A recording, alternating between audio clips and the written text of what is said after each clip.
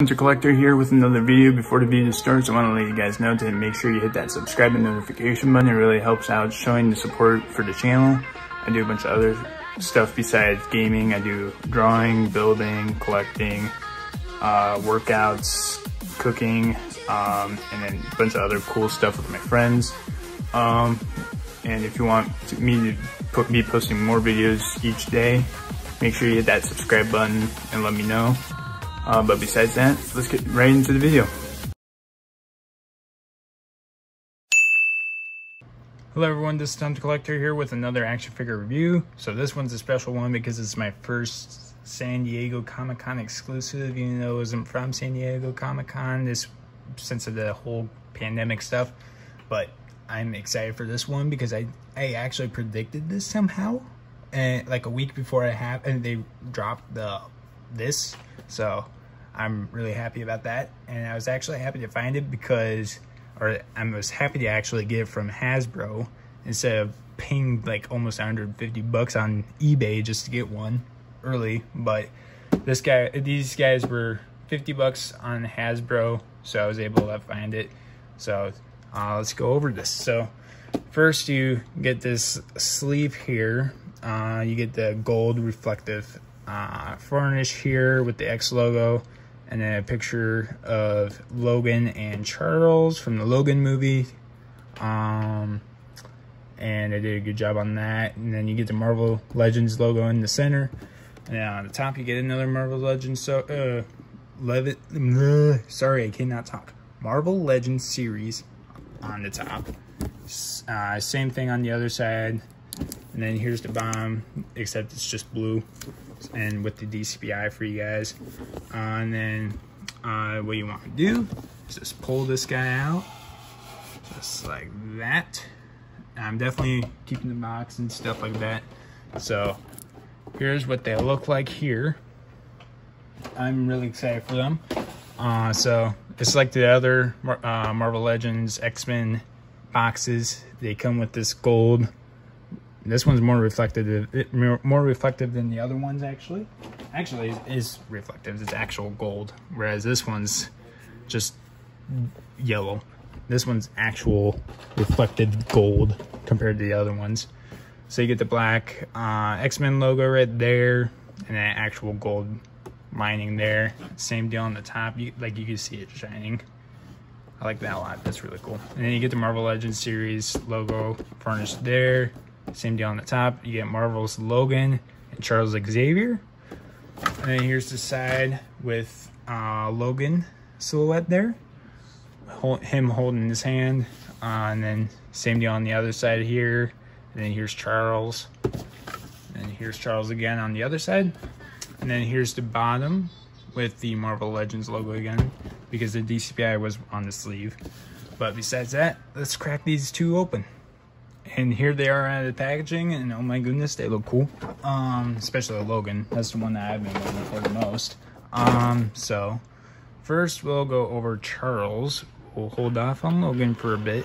Sorry, buddy. So for Charles, here he has the accessory. So we've seen this wheelchair before. So the wheels are actual rubber. It gives it this nice brown leathery chair looking stuff here. It's the same exact wheelchair from the Magneto and Charles 2-pack here. So here's the other one here. So the same exact thing, actually. No difference at all. Same thing. All right, so there's that. And the wheels do move, the big wheels do move, and these don't. So yeah. But for Charles himself, they actually did a really good job on this head sculpt too. They're doing a really good job on Patrick Stewart here. So he does have like the little what do you want to call these, freckles here on his face and head. You get a little bit of gray beard going on there. More freckles. They did a really good job on this guy. And then you get a little bit of hair in the back, which he does have in the movie.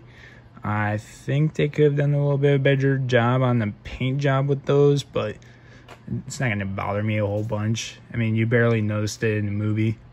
So, I mean, it's not going to bother me. And he does have this flannel shirt in the, underneath his hoodie here. So that's cool. And you get a nice brown color for any normal old person. You get a nice texturing here in the bottom. And also here. So that's cool. And then he has any normal civilian pants here too. They're a little bit skinnier, I believe, mainly because he's on a wheelchair. He's obviously going to have skinny legs. So yeah, and we've seen these pants before, I believe, from well, actually no. I think these are different. I'm not sure. Yeah, I think they're actually, yeah, they're the same. They just, I don't know, for some reason they seem different. But we've seen them with that Professor X that I just brought up and Nick Fury. But they're just different color, more black. And you get brown shoes, same shoes we've seen before. And he does have just one relaxed hand, another relaxed hand for grabbing. But besides that, that's it for the looks. So let's go over his articulation. So his head can move down that far. Up that far. He has the disc and ball joint instead, double ball joint, and his shoulders can move out way past 90 degrees, so that's cool. He has 360 rotation around the shoulder. Jeez. Bicep swivel, double joints and elbows there. His wrists can hinge down that far, up that far, 360 rotation there. He does have an ab crunch, but I don't know how far he's going to get, especially since how tight this is. So not a whole lot forward, not a whole lot back either. He does have a waist swivel, so he's going to do 360 rotation around that. His legs can kick out just a little bit, but I mean, what are you going to do? He's going to be sitting in the chair anyways. He's going to kick forward a whole lot, actually, surprising for an old man. Backwards, not a whole lot, but I mean, not a big deal for me. Thigh cut. He has double joints and knees there. His ankles can hinge down just a little bit that far. Up just a little bit, and nice ankle pivot. All right, Logan, now you can come back into frame because you're the best part actually in this, because you're going to be the cool one. So for accessories for him, he does have two heads, one extra head. So one with screaming, and he has a bunch of blood and bruise going on around his face. He has some scars. They did a good job with the beard. I like that a lot. The hair's really good too.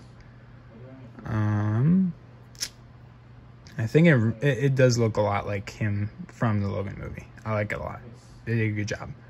So there's that one, and then here's the other one. Actually, we'll wait for the actual going over the figure itself, actually. So yeah, and then the other one, if you could tell, we have two pairs of metal claws, but there's a difference. So hold on. So one, yes, these are the ones that we've seen before. And then here's the other ones. Let's see if you could tell the difference. If it will focus. Maybe you won't be able to. But I think I can already see the difference. Focus. Focus.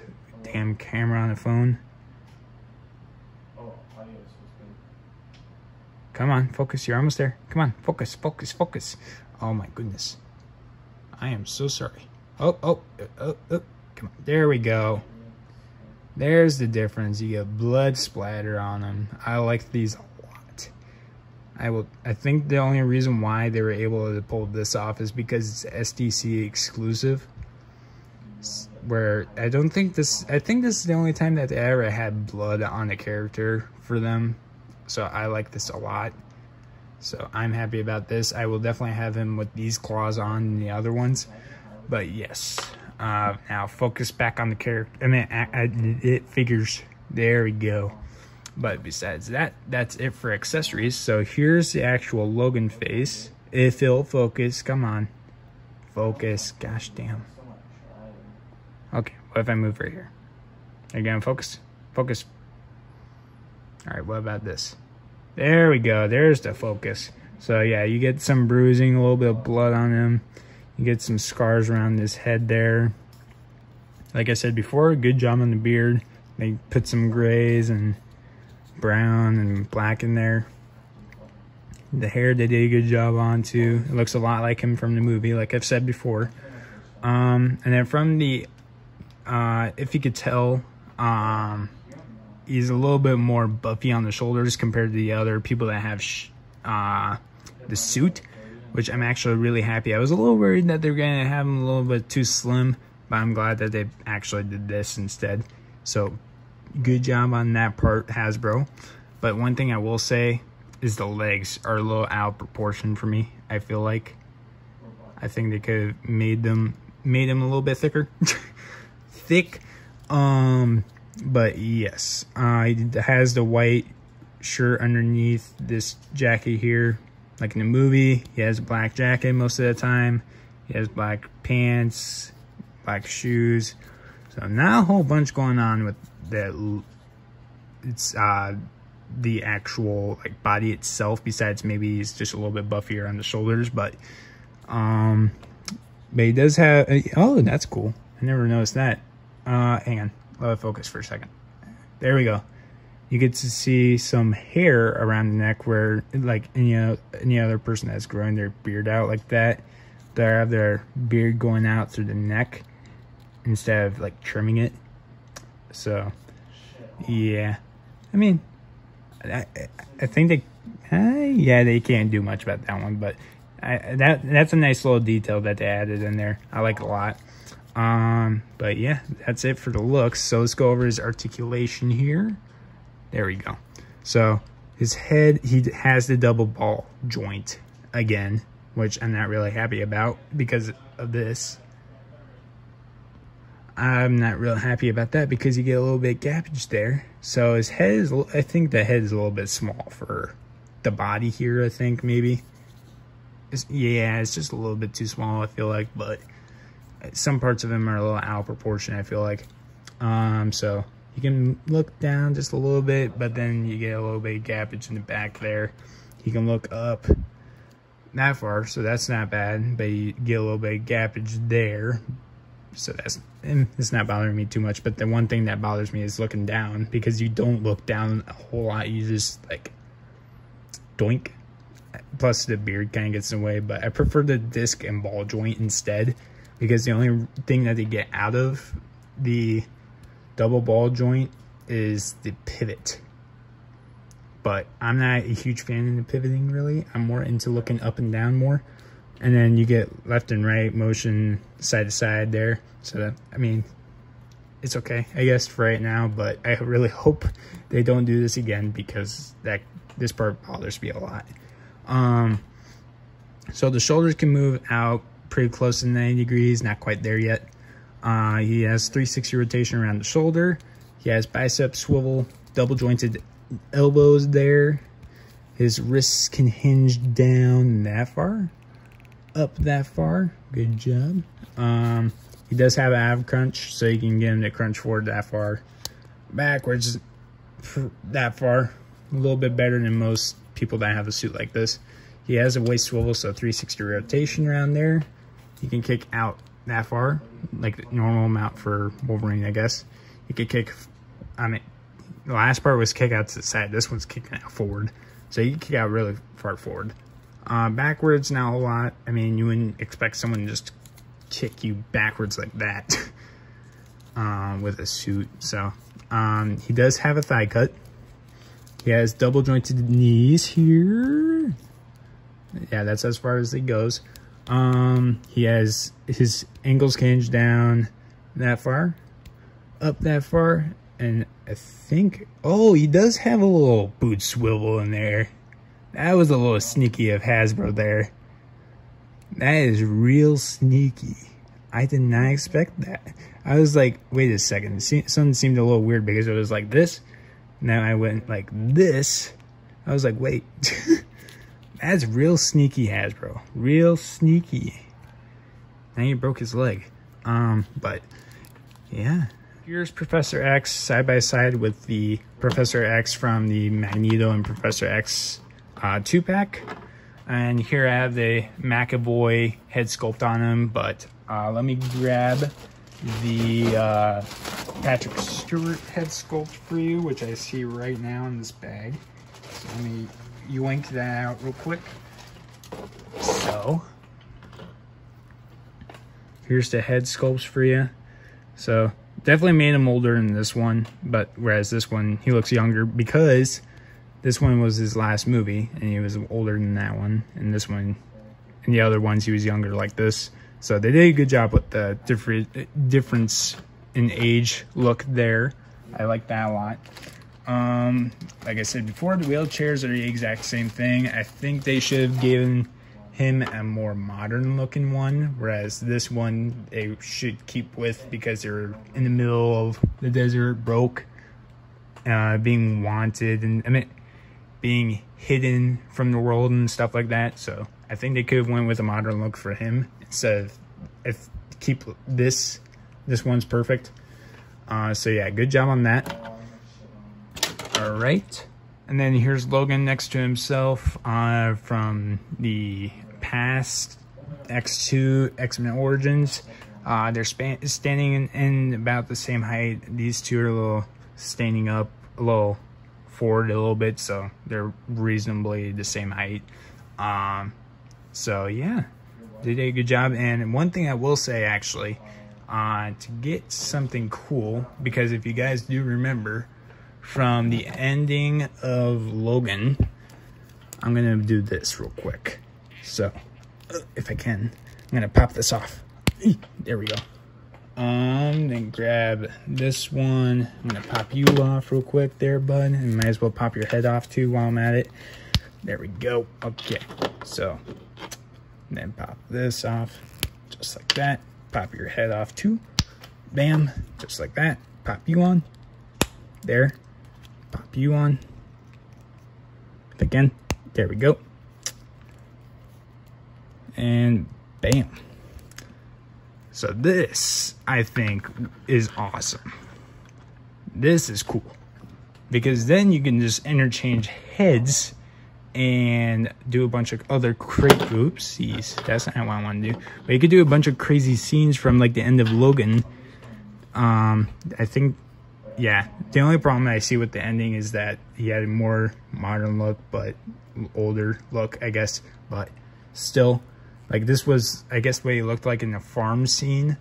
So I think with the options that they've given us, I think they did a good job with the giving us options to do a bunch of crazy stuff with the Wolverine figures too. So thank you, Hasbro, for this. This is pretty sick if you put your if you use your brain and try to do some cool stuff with it and be a little creative with it. But yeah, like even look at how many head sculpts they've given us through the X-Men waves for Wolverine. You get 2 heads for Logan, 2 heads for X2, otherwise known as X-Men Origins Wolverine, I guess, and then 2 X-Men Origins Wolverine heads. So you could do a bunch of crazy cool stuff with them. And you give us 3 different claws. So they gave us the bone claws, they gave us the regular adamantium ones, they gave us the bloody ones, which are right on him right now. But yes, they did a good job at trying to get us to do this, and this is pretty cool.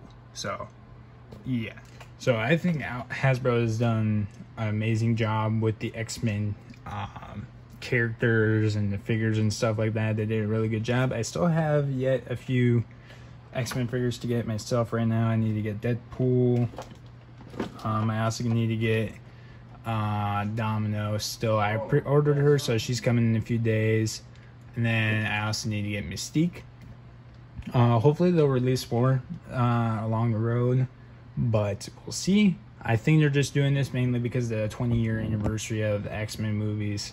So yes, but these 2, I love them. They're awesome. So they're really cool. I highly recommend getting it before they sell out. They can actually be worth a whole lot of money, especially with it being an SDC exclusive and the box looking pretty cool and being different. So I think, and then you also do a bunch of crazy cool stuff like I just showed you with the swapping heads and claws and stuff like that.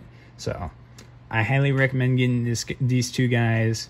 They're actually a reasonable price on Hasbro right now. I'm not sure if they're in stock or not right now, but I recommend getting them before they run out, and then you have to find like a super expensive one.